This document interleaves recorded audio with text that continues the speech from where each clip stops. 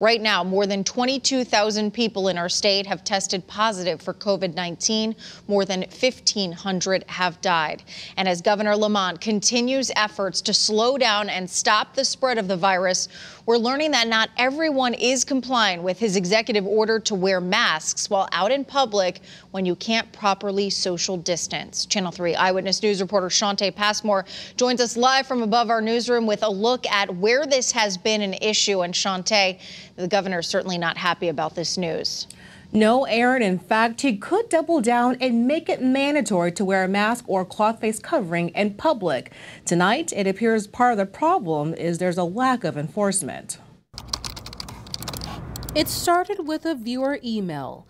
The woman wrote Eyewitness News to report she saw several people not wearing a mask at Walmart in Newington.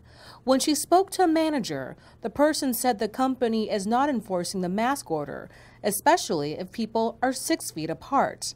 On just the second day after issuing this executive order, this idea unacceptable to Governor Ned Lamont. And by the way, we get a lot of notices just from folks who are self-policing. We find out a store is not following the rules there, we're noticing them. During his daily briefing, the governor told Eyewitness News he considered making changes to his mask order if he finds people in places are not taking it seriously.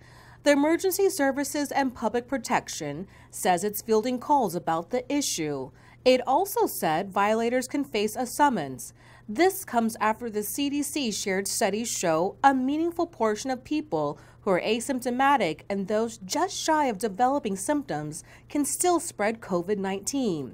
And it's not just through coughing and sneezing, but speaking.